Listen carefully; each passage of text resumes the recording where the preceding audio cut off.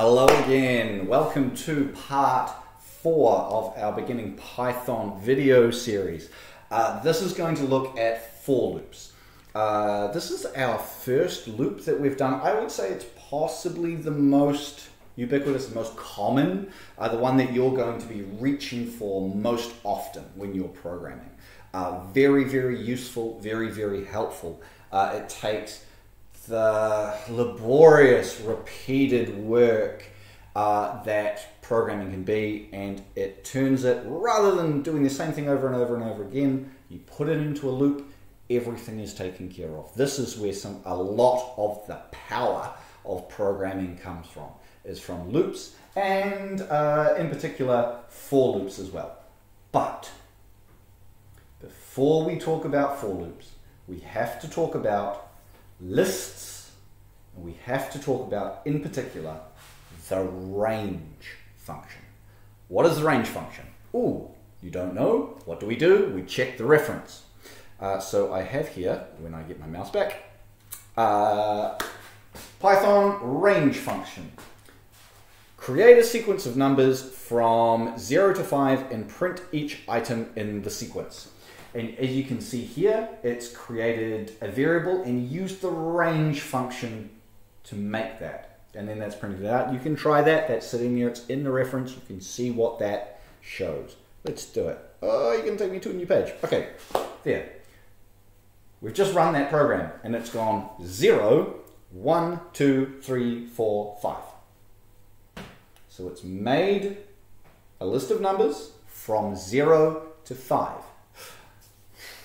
You wanted to 6. What's happening? It's not inclusive.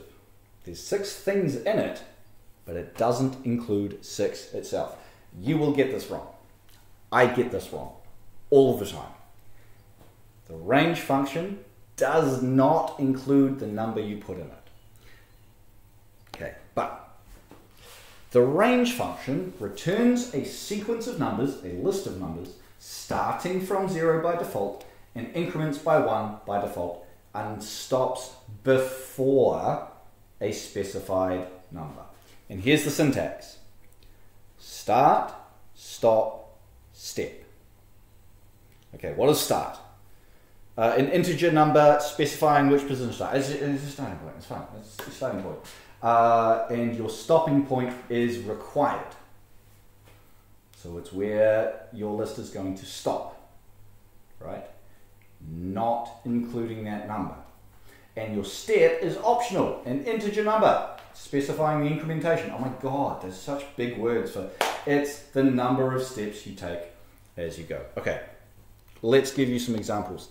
You really need to get comfortable with the range function before you try to get comfortable with for loops. Okay, so let's go print.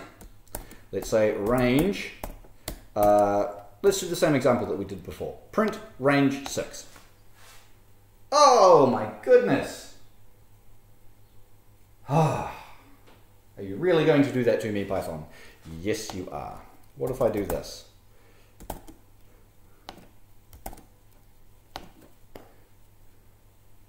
That's better. Okay. If I put list with it, it's actually going to give what the range function turns into. It's not just going to print me out the range function. Okay, this is what the range function is turning into. It's turning into a list.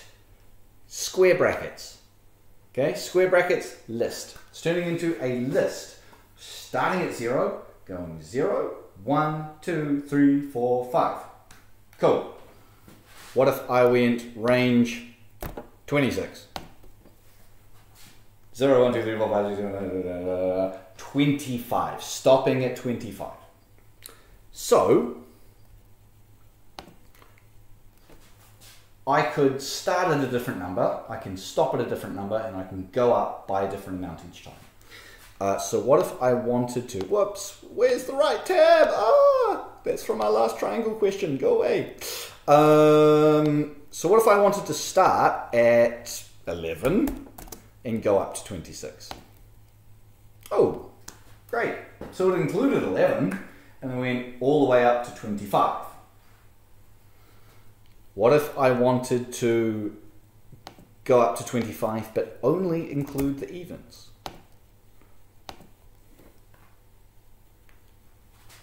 11, 13, 5, 17, 19, oh my goodness, 11, 13, 15, 17, 19, 21, only going up into each time. What if I wanted to go up in 5 each time? I'm going to count from 50 to 100, going up in 5s each time. Nice, there we go, a list. 50, 55, 60. Stopping at 95 because 100 itself isn't included. But if I turn that to 101, well, now it is. Cool. That's the range function. You will be doing it. Ooh, what if I go -1? What happens? It's going to break. Why? Because these numbers are the wrong way around. If I said 100 and went down to 50, what would happen? There we go. Now I'm counting backwards. We can do that. Why not? We can count backwards. When count backwards to 51, of course, because 50 itself, again, is not included. That's the range function. You'll get used to this over time. You'll almost, well, you'll quite often be using a for loop with the range function in Python, okay? Right. Let's take a look at our exercises. These will seem reasonably quick and simple, so we might combine a few questions together today, but the trick is to do lots of it often. Write a program to print out the numbers from 17 to 25. You might think, oh, I know how to do that with our range function now. So if I go, I want a for loop. There is something that I want to do for each number in that list. In what list? For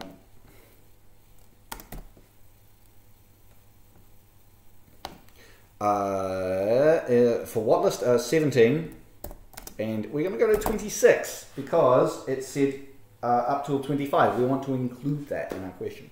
So this is the syntax.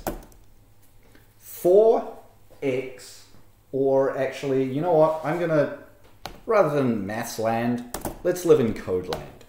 For I in range. What is I? I stands for index. For index in range 17 to 26. Do what? Print I. So what's going to happen? We're in this for loop. The first number that I becomes is 17. I is going to become 17. Then we're going to print it. We're going to go around in that loop again. We're going to go around that loop again. I is going to go up to 18. We're going to print it. And what's going to happen? It's going to go to 19. We're going to print it all the way to 25. And then we're going to stop. So this isn't printing out the list like we did before. This is printing 1, 2, 3, 4, 5, 6, 7, 8, however many times, and looping that statement, that print statement, changing what I is each time. Cool. Let's do the same thing, but with the even numbers, from 20 to 50. We know how to do that. So we're including 20, and we want to go to 50, so I'm going to put 51 in there. And we're going to make our step 2. So we're going to go up 2 each time. How do we do that? Well, the range function takes care of all of that for us. The rest of it is all noise. Look at that. So what's happening here? The range function is making a list of numbers. And then our for loop is going one by one through that list of numbers. In fact, I'm going to make that list of numbers and show it to you, because it's really crucial to separate out that difference.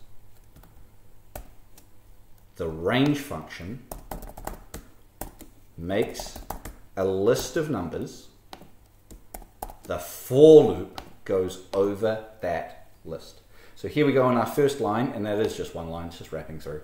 Our first line, there is a list of numbers there. Square brackets, it's a list. 20, 22, 24, 25, 26. That's the power of the range function. The range function has done that. Then our for loop is going over that list and doing something with each of those numbers. It's coming through, it's printing 20. Next cycle in the loop. It's coming through, it's printing 22. Next cycle in the loop, it's coming through, it's printing 24. And it's looping and looping. The for loop is looping over that list there. Range function makes the list. For loop does something with the list. I think that's plenty for the moment. We will power on through a few more of those quick little exercises next video. See you there.